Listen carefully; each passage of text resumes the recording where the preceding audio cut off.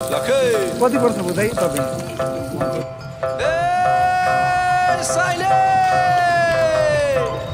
10 KG सकेछु।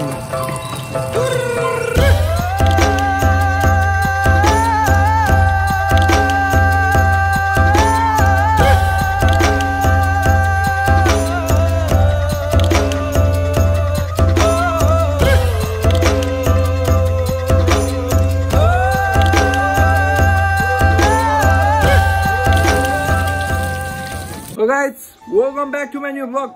Welcome. तीनचोटि चाहिँ म भन्छु जहिले पनि वेलकम है। अनि आज चाहिँ म फेरि न्यू डे नयाँ ठाउँमा म जानु लागेको छु। नयाँ ठाउँ त के भन्नु, अगाडि नै हामीले देखिसकेको ठाउँ हो। उही हाम्रो गइराखेको हाम्रो छेउको उही मङ्गलबारे सिमसार कि खोइ के छ, बेतिनी कि के छ है सिमसारको नाम चाहिँ। त्यहीँ जानु लागेको। अनि आज म र यहाँ मेरो भाइ छ, हामी दुईजना जानु लागेको छौँ। सट्ट दुईजना जाने हो, मजा गर्ने हो है, केटीहरू जिस्काउने अनि हामी है। यस्तो हुनुपर्छ यहाँ छेउछाउमा बसेर, रोड छेउको मान्छे भनिसकेपछि। यता हाम्रो दर्पणजी, ल दर्पणलाई वेलकम टु माई ब्लग। मेरो एकदम मिल्ने साथी है दर्पण। फाइनल गाइज है, म चाहिँ पुरै जाँदैछु है। यो चाहिँ मेरो बसन्तीमा पुरै बाटो पुरै बिग्रेको छ, यस्तो धुलो छ, पुरै तनावमा जाँदैछु म। हामी चाहिँ पुल पनि आइसक्यौँ है, यहीँ छेउमा छ पुल। अनि यो पुल भनेको चाहिँ हाम्रो यता लक्ष्मी झारदेखि आउँदाखेरिको यो चाहिँ इन्ट्रान्स गेट भयो है। उताको चाहिँ अब एक्जिट भनौँ, यतादेखिको। तर यहाँ बाइक लगेर उतादेखि झिक्न पनि मिल्छ, तर हामीले त्यसो गरेनौँ। हाम्रो घर किनकि यहीँ छेउमा पर्छ, त्यही भएर यहीँ चाहिँ अब त्यत्रो केही घुमिरहने भनेर यहीँदेखि है।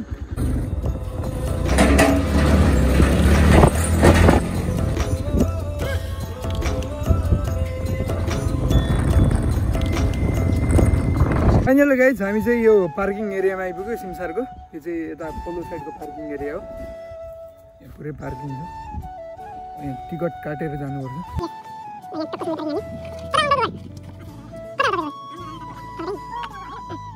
फाइनल गाइज हामी चाहिँ सिमसारको इन्ट्री गेटमा आइपुगिसक्यौँ। यता छ, यसले चाहिँ पुरै हेलमेट बोकिकन हिँड्दैछ होइन। त्यहाँ हराउँछ भने नि त अब हेलमेटको अब अलिकति लोप त गर्नै पऱ्यो नि त। अलिअलि लोप त गर्नुपर्छ कि, आफ्नो सामानको लोप गर्दैन भने होइन। आफ्नो हेलमेट भयो होइन, आफ्नो बाइक भयो, अब आफ्नो छोराछोरी, आफ्नो बुढी, आफ्नो गर्लफ्रेन्ड माया गरेन भने त अर्कोले उडाइदिन्छ, त्यही हो। ल यो चाहिँ मेरो सेकेन्ड टाइम है सिमसार भ्लग भनेको। यो मेरो प्रोभाब्ली यो सेकेन्ड टाइम होला सकिन्छ। अगाडि नै देखेकै हो यो, खासै स्पेसल त्यस्तो केही पनि छैन। यहाँ लक डाँडा छ, त्यो लक डाँडामा जान्छु अब म। होइन के साह्रो विधि हो क्या गाइजहरू, यहाँ सिङ्गल यतिसम्म भयो है।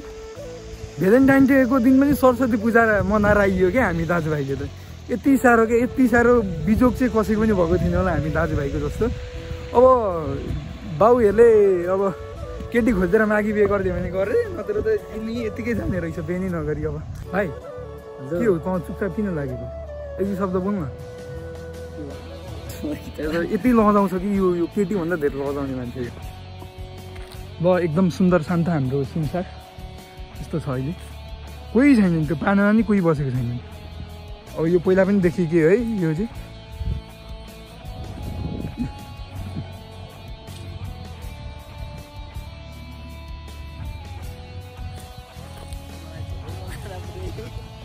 यहाँको एक दुईवटा ठाउँको चाहिँ यस्तो रुल छ कि यहाँ सिङ्गलै भयो भने त्यो ठाउँमा चाहिँ जानै पर्छ क्या। अब पछि यो भनिन्छ यहाँको अब माताले चाहिँ अब आशीर्वाद दिएर अब परिहाल्छ अरे, त्यसै भन्दै थियो। त्यही भएर म यहाँ माथि जानुको लागि पुरै यस्तो दमदार तयारी गरिरहेको छु।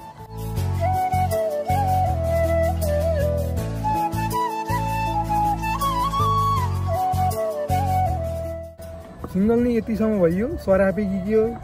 पहिला त मैले केटीहरूलाई त पुरै आई लभ यु भन्दा पनि मैले त इग्नोर हान्दिने मान्छे हो, त्यही भएर सरापे जस्तो लाग्यो। यतिसम्म सिङ्गल भयो, यहाँ आएर पनि एक्लै बसिरहनु पऱ्यो, गाह्रो छ। उहाँ नाच्दैछन् कि केटीहरू, त्यहाँ जाउँ भनेको। नाच्छस् नि त? मलाई नाच्नु पर्यो भनेको होइन, अब खत्रै नाच्ने हो गर। अब हामी चाहिँ अब डराइ बोल्दैछ यो, पुरै डराउँदै बोल्दैछ यो, गर्दैछ पुरै। के लजाउने होइन क्या। अब उयो आन्टीहरूलाई जिस्काउँदा पनि हुन्छ, केही लाज केही मान्ने होइन।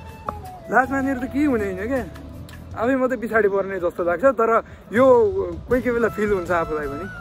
यो साइडमा है म एकचोटि कोही आउँदाखेरि चाहिँ यस्तो यहाँ पुरै केटीहरूको ग्याङ फाइट भएको थियो, हेर्नु चाहिँ मजा लागिरहेको थियो। भरे पुलिस आएर छुट्याएर लगो।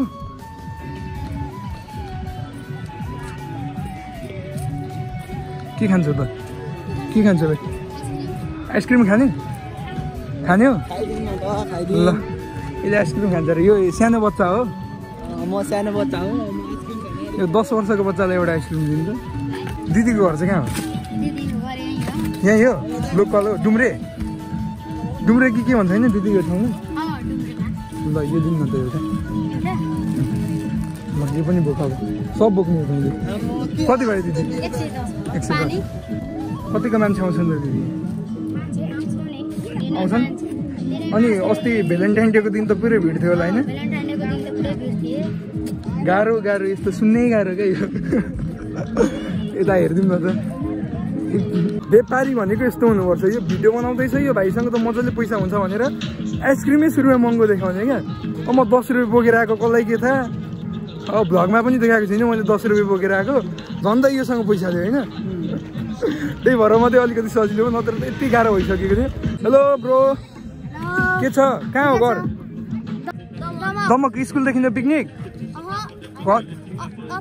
अफिसदेखि हो ल भ्लगहरू हेर्छौ ल अमृत भ्लग 02 हान्नु ल यो भ्लग आउँछ सिमसार भ्लग भनेर है के अरे अमृत भ्लग 02 हो ल नबिर्सी है ल ओके सब्सक्राइब हान्छु खाइसकिस् हेर मलाई नदेखिने देखाइसक्यो सेल्फिस भाइ बहिनी यस्तो सेल्फिस हुन्छ नि सबैले विचार गरौँ है यो कति रिलेटेड कति हो है सबले विचार गरौँ भाइ बहिनी यस्तो सेल्फिस हुन्छ यहाँ यो भनेको मैले यो सब नेपालीको मैले पुरैको यो समस्या मैले देखाइदिएको आज यहाँ यो एउटा भिडियोले तपाईँहरूको फुल समस्या यहाँ देखाइदिइरहेको छ आज योभन्दा अरू के चाहियो अहिले नै भनिदिएको छु अहिलेसम्म म सिङ्गलै छु भोलि पर्सि अर्काका छोरीहरू आएर उठाइदियो भने फेरि तिमीहरू पछुताउनु पर्ला कसलाई मनपर्छ नि भनिहाल है मलाई पर्सनली म्यासेज गर्दा पनि हो नत्र त्यहाँ मैले पुरै युट्युबमा सब मैले मेरो डिटेल दिएको छु ठ्याक्कै म्यासेज गरिहाल्यो फेरि पछि पछुतोमा बस्नु पर्ला तिमीहरू ओ घाम चाहिँ त्यति साह्रो लागेको छैन म आएदेखि नै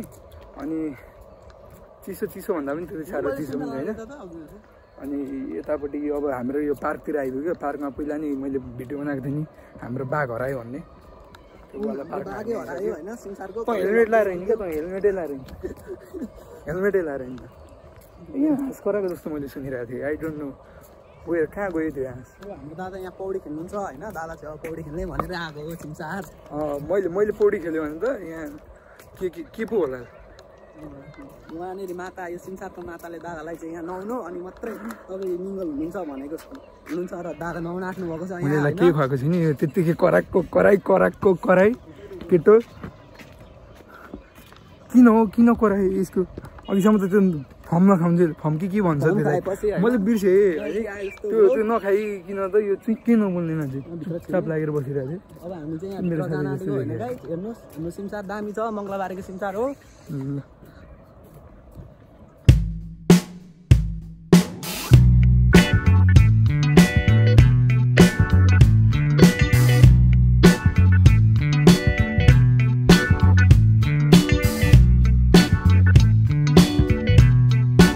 बाहिरदेखि आउँदाखेरिको इन्ट्रान्स गेट हो अनि म चाहिँ उतादेखि आएँ मेरो घर किनकि यता मिलनचोकमा पर्छ त्यही भएर म मिलनचोकको बाटो आएँ त्यही भएर यता झुलुङ्गेको बाटो भनेको चाहिँ हामीलाई सजिलो पर्छ है भोक लाग्यो कि यहाँ अघि पनि खाएरै आएको आउनु त फेरि भोक लाग्यो मासु पनि गएर रहेछ तर म सुँगुरको मासु खान्न सुँगुरको मासु नखाने मान्छे म हो यार हेयर एट हाम्रो खाजा खाने ठाउँ सिमसारको पुरै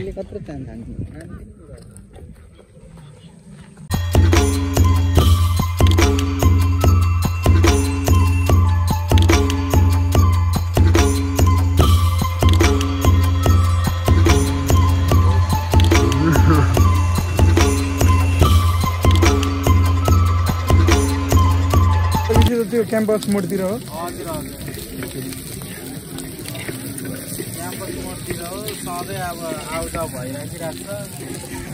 दिनमा कति सकिन्छ त टिक्का 10 केजी सकिएछु नि ल